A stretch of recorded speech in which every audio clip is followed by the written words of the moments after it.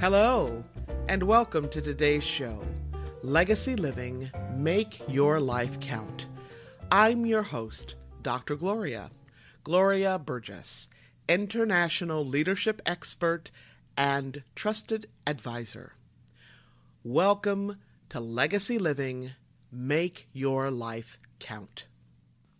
I am so delighted that you joined me today. I want to give a big thank you to those of you who are listening. I also want to give a great big shout out to all of you listening around the world. I'm delighted and so grateful that you are here today. I sure hope you're enjoying a fabulous day and that you're having a fantastic week. Because you know what? In the grand song of the universe, life is very short. It's short and sweet and very precious. So I hope you're making a difference in your own life, because when you do, you also make a difference in somebody else's life. Now, a lot of folks really want to make their life count for something, but they don't know how, or they don't know where to begin. So they ask me, Dr. Gloria, how do you do that? How do you make your life count? Well, it's very simple. Very simple. You make your life count day by day, step by step, moment by moment, every single day. 365, 24/7. Now, I'll say much more about that later on. Right now, it's time to step back and listen in. That's right, it's time to hit the pause button. It's time for today's episode, which is all about the power of one person. Now, I want you to imagine that we're in the same room. Maybe it's your kitchen or your living room, and I'm sitting right across the table from you. I'm pouring you a cup of coffee or tea, and we are about to have a small cup of what matters. So again, today's focus is all about the power of one. The power of one person who can be the difference, who makes the difference in their own life or in someone else's life. Now, today's episode focuses on one of my favorite people on the planet. Her name is Gwendolyn Brooks. Her life is what Legacy Living, Make Your Life Count is all about. Now, most of us know Ms. Brooks as a marvelous poet. I know her as a poet extraordinaire. I also know Miss Gwendolyn as a kind, gentle, smart, fiercely caring human being. For me, she was the one person who made a difference in my life at a time in my life, that just the right time in my life. She showed up for me and made a difference during a particular season when I really needed it. So what does that mean? Well, sometimes a season is just for a minute, for a very, very short time.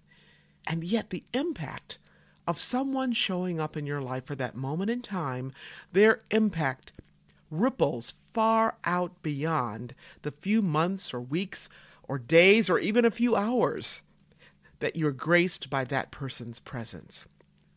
I was so blessed by Gwendolyn Brooks. She was one of those individuals who made a difference, who made a significant difference in my life. She was there at just the right time, at just the right place, in just the right season of my life. In fact, I had the good fortune to meet Miss Brooks not once, but twice. Now, I talk about both of those occasions in part 1 of this podcast, so be sure to listen to it. Today's topic is poetry in motion, so we're going to pick up where we left off in that first podcast. Again, it's all about the power of one person, and that person that we're focusing on is Gwendolyn Brooks. So we are here to celebrate Ms. Gwendolyn and to lift up this prolific poet, writer, teacher, lover of children, activist, publisher, and humanitarian. I can just feel her presence here with me today.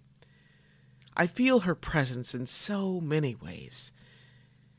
One of the most powerful ways that Gwendolyn's presence shows up is through the voices of other poets, the voices of other writers, the voices of other artists. So let's keep this real, right? We would not have a Lucille Clifton, or Nikki Finney, or Rita Dove, or Tyemba Jess, Cornelius Eady, Toy Derricott, Elizabeth Alexander, Natasha Trethewey, Hayes Davis, Carl Dargan, Tara Betts, Amanda Gorman, and I dare say dozens and dozens of other poets and writers, African American and otherwise. We would not have these poets or their poetries without Gwendolyn Brooks. That's the power of one person. The one person who impacts so many lives, and the ripple effect is positively astounding. Now, many years ago, when I was working with high school students who were looking for a poet with a strong sense of narrative style, with a strong command of language and a robust imagination, with a wide-ranging repertoire of experiences that could be distilled into the sensuous language captured by the sights and sounds and smell and tastes, the tactile worlds that are conveyed in poems. In my students' search for such a poet, they would inevitably turn to the poetry of Gwendolyn Brooks. Why? Because it was in Miss Gwendolyn's poems that my students learned so much. They learned about love, about tenderness, about cruelty and compassion, about hatred and bigotry and perseverance. They learned about defeat and courage and faithfulness and fear and vainglory and victory. It was in Miss Gwendolyn's poems that my students learned about voice, the necessity of voice, the necessity of the poet's voice, as well as the necessity of their own voices. So again, I'm so very delighted that you joined us today. Did you know that Ms. Brooks is the first female African American poet to win the Pulitzer Prize, and she's the first female African American to become Poet Laureate of the United States of America? Now, during her life, she was awarded numerous honorary doctoral degrees, numerous prizes, and many, many other worthy tributes. But the best way to introduce our woman of the hour is not by sharing her many, many accolades. Oh, no. The best way to introduce Gwendolyn Brooks is through her own words, through her own poetry and prose. Now, this woman with a keen sense of observation, social and emotional intelligence, and a great love for people, that's the person we're honoring today. This woman whose great gift was to see into and inhabit the personhood of another person, and to write in a voice that sounded like their own first-hand account. This account could be about a life lived in a frugally small, cramped, and cluttered cold water flat, or the kind of living space that was furnished with the carpet of kinship, enlarged by a fondness for fellowship, and warmed by the hearth of love. In one of her poems, Miss Brooks writes about Paul Robeson. In this poem, she boldly declares, "We are each other's harvest. We are each other's business. We are each other's magnitude and bond." That's pretty powerful stuff. In other words, Ms. Brooks is saying, then and now, we belong to one another. We belong to one another, and thank goodness for that. Miss Gwendolyn's voice, and now I'm talking about her actual voice, was very measured and steady. Her voice was tinted with hues of the South. The body, the sheer weight and measure of her voice had the kind of gravitas that made you listen real close, that made you pay attention. Her voice hung in the air, embracing you with a sense of certainty, with a knowing, and a deep wisdom of a life blessed with abundance. Now, I'm not talking about monetary abundance. I'm talking about the abundance of people and place and the mighty, enduring presences of poetry. Hers was a voice that sparked diverse responses. One response was a common thread, a response Ms. Brooks heard throughout her life. You read your poem so beautifully. How does this happen? And she would respond, when you're writing a poem, you're not sitting there all cold and dull and dim. You're all excited. Miss Brooks also said, I try to read poetry to give an impression of how I felt when I was writing it. Now, just a few moments ago, I shared the closing lines of one of her poems, the poem called Paul Robeson. Here is the whole poem. Paul Robeson. That time, we all heard it, cool and clear, cutting across the hot grit of the day. The major voice, the adult voice, foregoing rolling river, foregoing tearful tale of bale and barge, and other symptoms of an old despond. Warning in music words devout and large, that we are each other's harvest. We are each other's business. We are each other's magnitude and bond.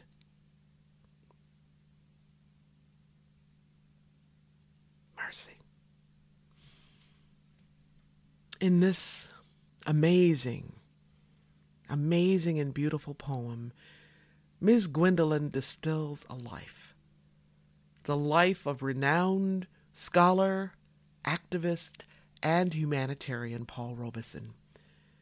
This human being who was blacklisted by Hollywood. This human being who had the courage and fortitude and integrity to wield his magnificent intellect as a force for human dignity, to lift up his mighty voice as an instrument for change, to convey by his presence the power and the indomitable force of the human spirit. This is Paul Robeson, the human being. I'll read that poem again, Paul Robeson. That time we all heard it, cool and clear, cutting across the hot grit of the day. The major voice, the adult voice, foregoing rolling river, foregoing tearful tale of bale and barge, and other symptoms of an old despond. Warning in music words devout and large. We are each other's harvest. We are each other's business. We are each other's magnitude and bond.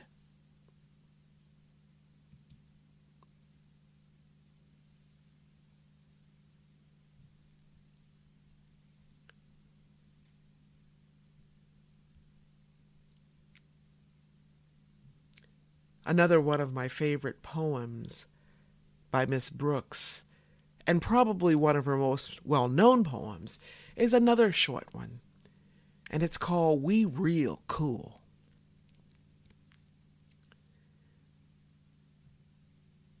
We real cool. The pool players, 7 at the Golden Shovel. We real cool. We left school. We lurk late. We strike straight. We sing sin. We thin gin. We jazz June. We die soon. You know, it's such a short poem, yet it is filled with atmosphere. I'll read it again. We real cool. The pool players, 7 at the Golden Shovel. We real cool. We left school. We lurk late. We strike straight. We sing sin. We thin gin. We jazz June. We die soon.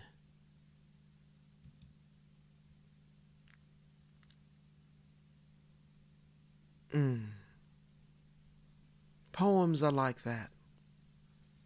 Poems are like that. Sometimes they want to be read a second time, or even a third or fourth time, right?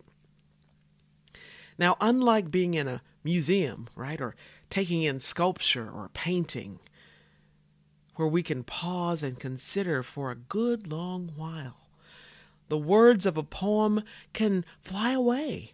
They just fly away from us as soon after they land on our ear. They are gone. If you like hearing poems like I do, I encourage you to download this podcast so you can listen to it again and again. And if you like to hear poems read on the poet's own breath, you can just go to a good poetry website and listen to an audio recording. You can also find audio and video recordings of Miss Brooks sharing some of her poems on YouTube. How cool is that? You know, as I did my research for today, I was absolutely amazed at what I found out about Miss Brooks and her prolific volume of written work, as well as her service in her community with youth in our schools, youth on our streets, with prisoners, with people in taverns, right, and bars, and in churches. Here's another poem by Miss Gwendolyn. I know I've said that, I have a lot of favorites already, right? Well, this is one of my favorites as well. And this poem is called Kitchenette Building. Kitchenette Building. We are things of dry hours and the involuntary plan, grayed in and gray. Dream makes a giddy sound, not strong like rent, feeding a wife, satisfying a man. But could a dream send up through onion fumes its white and violet, fight with fried potatoes and yesterday's garbage ripening in the hall, flutter or sing an aria down these rooms even if we were willing to let it in, had time to warm it, keep it very clean, anticipate a message, let it begin. We wonder, but not well. Not for a minute. Since number 5 is out of the bathroom now, we think of lukewarm water. Hope to get in it.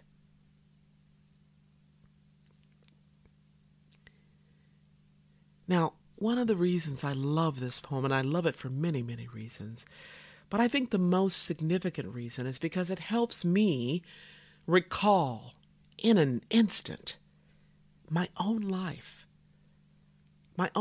of living in the projects. Now, these were not the projects in Chicago, but the projects in Detroit, right? Detroit, Michigan. And it also connects me to the dreams that so many people had. Dreams that were seldom realized because the urgency of life. I mean, the urgency, what was right in front of you day in and day out, week in and week out, just took over. And you know what? Over time, the dreams began to grow smaller and smaller until one day there was no dream. There was only the concrete reality of the onion fumes from somebody else's cramped apartment, right? The smell of your own or somebody else's garbage whenever you walk down the hall toting your family's garbage to drop it into the chute that led to the incinerator, right? The concrete reality of waiting for one of your neighbors to hurry up and finish in the bathroom so you could have your turn. The concrete reality of the hot smell and scorching sting of asphalt, the playground for us children just outside the revolving front door. Miss Brooks is so attentive and exquisitely skilled at capturing the essence of a person's life in just a few well-chosen words and images and tastes and smells. One of the hallmarks of her writing is that she's also gifted in being with people, not merely writing about them. Sabrina Miller, in writing an article for the Chicago Tribune about the legacy of Gwendolyn Brooks, Ms. Miller reminds us that long before the Black arts movement of the 1960s brought fiery rhetoric into the mainstream, Ms. Brooks was holding poetry workshops in her home with members of the notorious street gang called the Black Stone Rangers. Susan L. Taylor, former editor-in-chief of Essence magazine, calls Brooks a master writer who communicated the most profound ideas in a simple, accessible way. She was truly a humble queen among us, who loved her blackness, who loved being a woman, and who had a generosity of spirit that is unparalleled. Can I just get an amen? Now, here is one of Miss Gwendolyn's simple, accessible, and I might add savvy poems called Sadie and Maud. Sadie and Maud. Maud went to college. Sadie stayed home. Sadie scraped life with a fine-tooth comb. She didn't leave a tangle in. Her comb found every strand. Sadie was one of the livingest chicks in all the land. Sadie bore 2 babies under her maiden name. Maud and Ma and Papa nearly died of shame. When Sadie said her last so long, her girls struck out from home. Sadie left as heritage her fine-tooth comb. Maud, who went to college, is a thin brown mouse. She is living all alone in this old house. Now, this poem is simple and accessible. Yes, it is. And like any good poem, there's much, much more to it than meets the eye. That's where savvy comes in. You see, on the surface, this poem is about two women, one named Sadie, the other named Maud. But when we pay attention, and when we hear the song beneath the song of this poem, it really is about relationship. It is about our relationships with other people, our relationship with the world, our relationship with ourselves. And on another layer, this poem is a metaphor for life. A metaphor for life, for how we live. And you know me, I always say how we live is how we do everything else, right?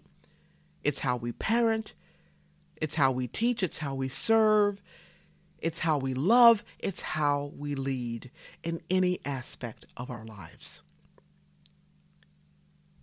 Now, if you want to learn more about Miss Gwendolyn Brooks and her life of writing and service, be sure to visit the Poetry Foundation website. That's right, it's the Poetry Foundation website, and the URL is www.poetryfoundation.org. Okay, www.poetryfoundation.org. There you can read more about Miss Gwendolyn's life, read her poems, and even hear her read some of her own poems. You can also find a wonderful tribute to Miss Gwendolyn's life in a beautiful book called I Dream a World. This book is composed by Brian Lanker. I Dream a World is a lovely photo-narrative book. It's oversized. In fact, the photo portraits take up one full page. And on the facing page of each spread is a narrative, words from each woman's own mouth, words that paint a picture of who she is, words that paint a picture of her values, her loves, her family, her work, her struggles, her hopes, her joys, her facing and dealing with barriers and obstacles, and ultimately words that paint a vivid picture of her victories and triumphs. The book was published in 1989. When I bought it many, many years ago, I recognized many of the women in it. And some of them I became familiar with only after reading their narratives and studying their photos and just looking into their eyes. Looking into the eyes of a woman who looked back at me from those very pages. More than that, I imagined these individuals as full-bodied, not simply as talking heads, so to speak. I imagined them as full-bodied and standing on the shoulders of the many men and women who made a way, who built roads and bridges, who gave these women a place to stand, who gave these women a place to belong, who gave these women the oxygen to dream, the centering oxygen to keep on breathing into their dream over and over and over and over and over again. Even now, all these years later, I continue to be inspired by these amazing women who grace the pages of Brian Lanker's book, I Dream a World. I continue to be inspired by their lives, for they are a fountain of renewal and rejoicing. As we celebrate Miss Gwendolyn, I'll call the names of some of her sisters who stand alongside her. These women are divas and dancers, actors and athletes, educators and evocateurs. These women are artists, activists, advocates. They are poets and politicians. They are community organizers and champions for our children. Some of these women are now part of the ages, but they are all women who have finally been knitted into the larger fabric, who have been woven into the larger tapestry of the history of the United States of America. Mercy. Hallelujah. These women include Rosa Parks, Coretta Scott King, Lena Horne, Shirley Chisholm, Fannie Lou Hamer, Alice Walker, Angela Davis, Toni Morrison, Leontine Price, Marian Anderson, Myrlie Evers, Maya Angelou, Barbara Jordan, Odetta, Ruby Dee, and more of my favorites. Sonia Sanchez, Catherine Dunham, Janetta Cole, B. Richards, Ernestine Anderson, Willie Mae Ford Smith, Betty Shabazz, Wilma Rudolph, Alexa Kennedy, Septima P. Clark, Eva Jesse, and, of course, Gwendolyn Brooks. I consider all of these women mentors, all of them. Join me in celebrating these women who changed the game. These women who transformed the world, their own world as well as the world beyond their immediate spheres of influence. Can I just tell you something? To call the names of these women is a blessing and honor. To breathe their sweet fragrance and to sing the marvelous music of their names is litany. It is hallelujah. It is healing prayer. Oh, my. Theirs is a music that carries the enchanting melody, the intoxicating aroma of gardenia, honeysuckle, night-blooming jasmine, hyacinth, tuber rose. To call their names is a prayer lifted up to heaven, carried on the wings of the dove. It is a precious holiness carried in our ancestors' bosoms, lifted up to the rafters in rooms that breathe with sweet remembrance of bread broken together. In rooms that exhale shouting and wailing and falling on our knees as we call on the sweet name of Jesus. It is the red dirt roads, the blood orange dusk, and the pipe drift of cherry tobacco lifted onto the breezes at dawn. It is a humming and trembling and clapping our hands as we lift them up, as we sing our hallelujahs, for we have come this far. We have come this far by grace. Can I just tell you something else? We are blessed by these women who dreamed, by these women who sacrificed and persevered, who cleared paths and broke new ground for you and your children. Gwendolyn Brooks signifies and represents with all of these women. She does. Miss Gwendolyn, we absolutely salute you, we honor you, we love you, and we celebrate you.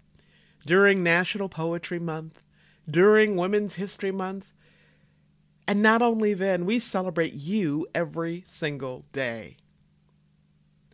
We celebrate you for making the invisible visible, for your compassionate artistry and marvelous gifts of being awake to life and turning life, the good, the gracious, the ugly, and the tragic, into astonishing works of reverence, into astounding works of art. We express our deep, deep gratitude. we thank you for showing us the power of poetry in motion and the power of one person who lives their life to make a difference. Now that's exactly what we talked about earlier. And I promise to say more about how you can do the same thing to make a difference and to make your life count. So, here we go. You can make your life count by being there for someone who simply needs the sweet, precious fragrance of your presence. So what do I mean by that? Well, maybe they just need you to listen to them talk about their day, or about how their mom is doing, or maybe they need to talk about their relationship with their 13-year-old daughter or son. And they don't want to just talk with anybody. What they really need is to talk to you. Why? Because you listen. You listen with a smile in your heart. You listen without having to jump in and give advice. You listen because you really care. You make your life count by the simple, loving things you do for someone. Maybe you make your wife a cup of her favorite tea, not because she asked you, but because you know it's one of her favorites. You also do it because you know her love language. Or maybe you play her favorite music. Or perhaps you go for a nice, long walk with her, not because you need the exercise, but just because.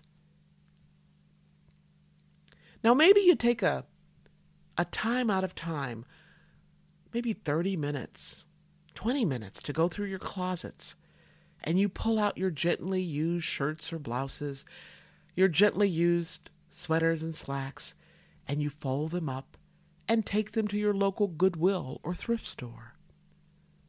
Or maybe you take whatever extra money you have and you buy some food to donate to your local food bank. Or maybe you read a story to a child. Did you know to a young girl or boy, attention is spelled L-O-V-E, right? To make a difference, you don't have to do anything fancy or extraordinary. You don't have to be a superhero or superheroine, right? None of those capes, right? You just have to have a heart full of love. You simply have to serve others without any expectation of return. You could pick a handful of fresh herbs from your deck or garden and give them to a neighbor. Or maybe you could bake a batch of cookies and take them to the nursing home. Be sure to give some to your mom when you visit her. And give some to the staff. You could also call a friend. Or remember when you write a note to someone, just tuck in a few stamps or a bag of tea or a pack of coffee, right? My sister calls my mom every day just to say hello and to tell her how much she loves her. When I call my mom, I love to sing songs with her, the songs she sang as a little girl. Now, sometimes she can't remember my name, but she remembers those songs. Sometimes I'll read her stories or share scripture with her. Now, what's my point? It's simply this. You can make a difference. You can be the difference with who you already are, with what you already have. You make a difference by showing up as who you are, day by day, every day of your life. You make a difference by being grateful for who you are, being grateful for family and friends and neighbors and coworkers, and by counting your blessings. Now, we can go beyond simply counting our blessings, right? We can go beyond by being a blessing. Not too long ago, I was teaching a class, and it was a class for leaders who want to take their faith into their work, not as pastors or rabbis, right? But these leaders want to take their faith into the nonprofit and education and civic and corporate sectors. They work as police officers and firefighters. They work as agency directors in mental health, as leaders on our school board, right? They're leaders in the military, administrators in our healthcare system. They're educators who work with our youth. All of these folks are about making a difference. I say all of this because just like you and me, sometimes these leaders that I'm talking about, they get so focused on making a difference in somebody else's life that guess what? They forget about themselves, right? Now that's what happens when you're so focused on serving, when you're focused on passing it on, when you're focused on giving back. So if you're born to serve like me, we have to remember that one of the best ways to make a difference is to first take good care of yourself, right? Because we all know that if we were to create a list of our to-do items, of our to-serve items, we would be nowhere on that list. So one of the first things to remember is to take good care of yourself so that you can serve with a healthy body, mind, and soul. How we live is how we serve. It's how we serve, teach, parent, lead, right? In any aspect of our lives. So let's remember to take good care of ourselves every single day. 365, 24/7. All right. Now, if you missed any part of this week's episode, you can listen to the recording at your convenience. You can even listen to it on the go, right? So check us out at www.talknetworkradio.com/hosts/legacy living. Now that's quite a mouthful. All right, so I'm going to say it again. That's www.talknetworkradio.com/hosts/legacy living. Now, if you want to be the change you seek, be sure to listen to this podcast again and again. And be sure to tell somebody, right? Share the wealth. You can also find me on iTunes, Audible, Alexa, SoundCloud, iHeart, TuneIn, Spreaker.com, and just as I mentioned, Talk Network Radio, and so many other places. You can learn more about my work and Legacy Living, Make Your Life Count, by visiting the Gloria Burgess website. That's GLORIA, B as in boy, URGESS.com, the Gloria Burgess website. And as I've mentioned before, if you love to be inspired, you can actually subscribe to my inspirations right on my website. You just scroll down a little bit, look on the right sidebar until you see a place to add your email address to subscribe to my weekly inspirations. It's that simple. Now, each week, you're going to get a lovely photograph and a very short quotation that inspires you. You can also find me on LinkedIn or on Facebook. On Facebook, you can find me at facebook.com/DR for Doctor, DR Gloria Burgess, PhD. You can hear and see me by visiting the TEDx website and listening to one of my TED Talks. Just type in my name to find me there. Now, before I close today, I want to thank each of you again for being here, for allowing me to share a bit about my journey with what legacy living is all about. Not just living and learning, but living and learning and serving, so that you make a difference in your own life and in the lives of others. It's about being on purpose every single day, 365, 24/7. Legacy living is one of the many ways to make your life count. I'm your host, Dr. Gloria Burgess, and this is Legacy Living, Make Your Life Count. Please join me again next time for Legacy Living, Make Your Life Count. And remember, Don't just count the days in your life. Make the days in your life count. That's what legacy living is all about. Have a fantastic day. Make the days in your life count. God bless you.